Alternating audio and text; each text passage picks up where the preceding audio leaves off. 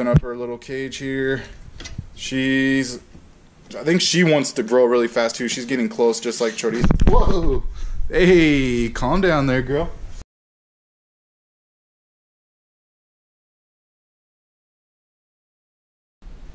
Alright guys, we're recorded. I'm going to show you my Dwarf Retics. Just an update for you, anybody who's interested, pretty much how big they can get. And this is Chorizo. She's also a dwarf. Well, not 100% dwarf, but she's got dwarf blood in her. She's probably 50% dwarf. She has other genes too, but she's about 3 years old.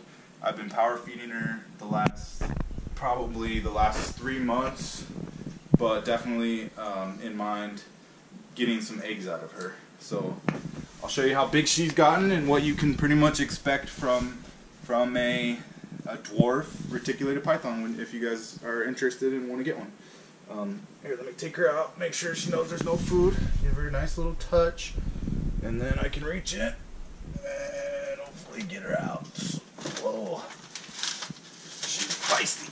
Okay, so as many of you remember by the pattern, because she's definitely a lot huger snake than she was probably the last time I even showed you guys.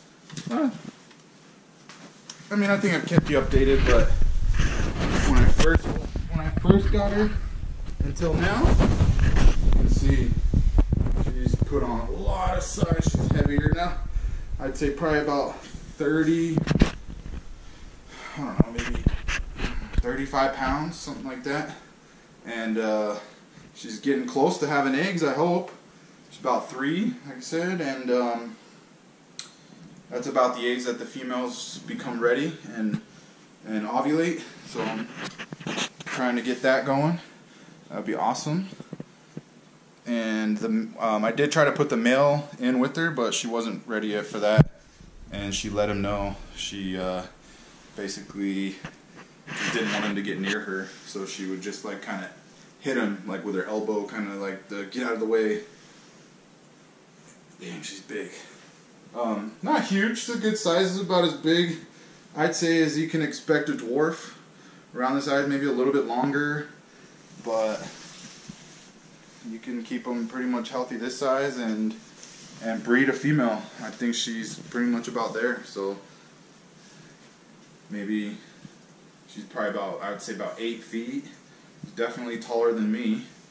Very strong. But it's nice that she's kind of really well fed because she moves a lot slower. So, but she's still very, very strong. And as you can see, she's pretty. You know, she got nice colors and everything. And whoa, man, she's big. And yeah, she got wrapped around my back too. So I'd say, yeah, definitely a good 8 feet. I'm 6 foot tall. You can see how she compares to me. She's probably another 2 or 3 feet more than I am, but she's pretty cool.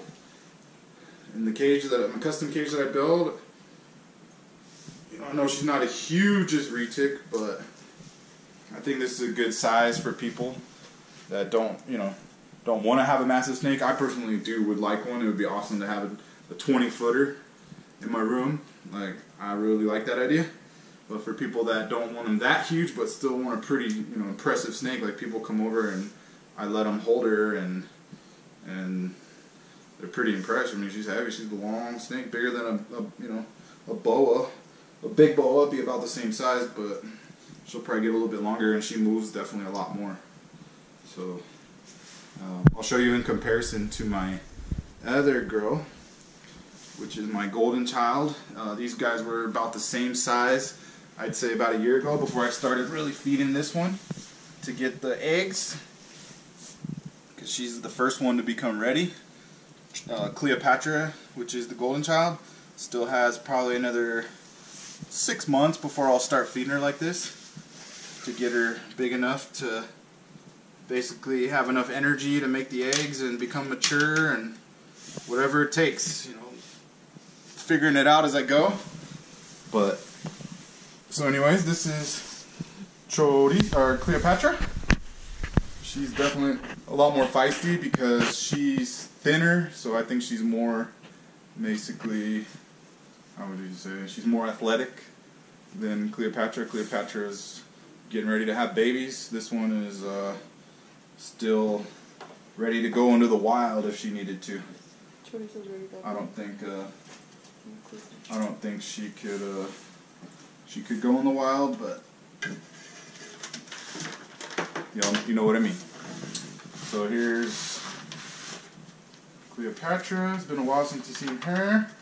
She's not so much bigger, you know, she's kind of staying the same size, just kind of keep her on a consistent, you know, I'd say about a extra large rat every week, every 10 days, just to kind of not, you know, grow her super fast, but keep her on in a good healthy diet. And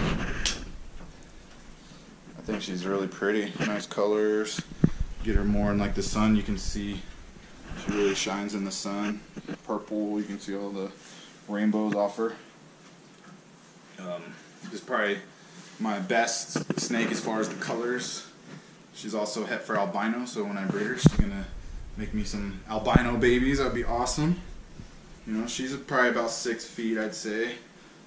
Maybe 5 something, I don't know. I'd say she's about as tall as me. But yeah, I mean, she got mites. It's probably like twice now since I've had her. And what I use to get rid of them is these right here. Basically, I'll notice them kind of soaking in their water bowls, and I'll take one of these as pest strips from Hot Shot, cut off probably about a size of a quarter, and I'll put it in there. You can take out the water bowl, it's probably a good idea. I just put it on the opposite side of the water bowl, but however you feel more comfortable. I know it's poison, so keep that in mind. You know, these are animals too. It says, you know, keep safe around humans, so same thing. But I do notice that within 2 days, all the mites are dead. And then, you know, clean the cage, and they're gone for a while. But it seems like I can never really completely get rid of them. You know, one snake or another, at least, you know, every couple months I'll notice has mites, and then I'll treat them. And I have the other Prevenamite spray, which works alright. It doesn't work nearly as good in my opinion. But,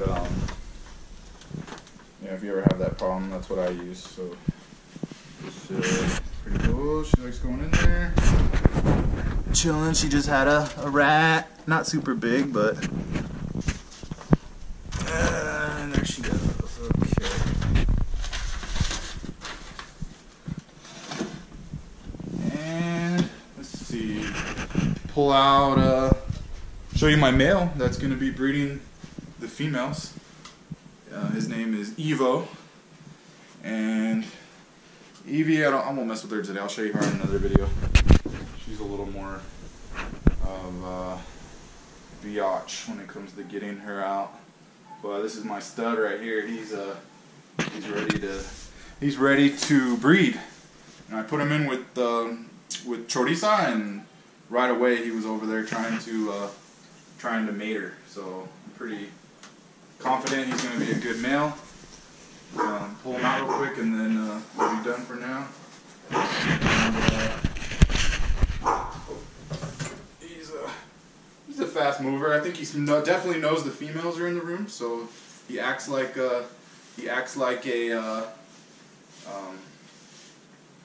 dominant male trying to get his females. Goes in there, but she wasn't ready for him, so didn't quite work. He got the message really quick. I kept, you know, the whole thing supervised and just pulled him back out. The first time I did it, she actually bit him, cut him. I put some Neosporin on him, and he healed up pretty good. He's about to move out of this tub. He's pretty much, in my opinion, too big now. And into one of the custom cages that I've made, which I'll show you here. Looks like this. Oh, it's got stuff in it right now actually, so it's not the best example, but it's pretty much the same one as my Choriza cage, except for this one was 6 feet, and the new one that I built is 4 feet long, or excuse me, Choriza's is 5 feet, and this one's 4 feet long. and 24 inches high and 36 inches deep.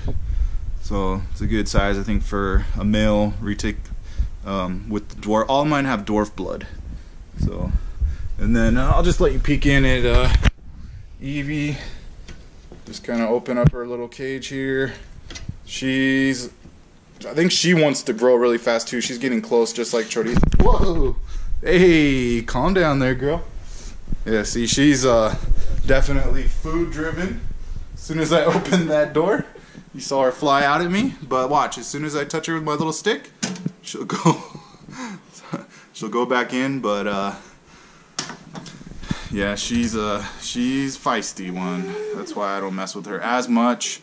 She's got a little bit of stuck shed. I feel like her cage is a little more comfortable because it's kind of tighter spaced versus the really tall one. The next time I build a cage, I don't think I'm going to make it quite as tall. This is a little bit better. It's a little bit taller than Evie's. This is, I believe, 18 inches high, and Evie's is only 12 inches high. So I definitely go with the 18 next time I buy one of these animal plastics cage. This one has the light built in, which is really cool too. You can see your snakes really pretty. But yeah, Evie's a beast. She comes flying out like, don't mess with me, bro. But you know, that's just her food response. She's a nice girl when you let her know there's no food. I won't torment her today. I don't want to mess with her too much because she's learning, or she's what's it called, finishing her shed. But yeah, guys, I will catch you on the next one, and thanks for watching.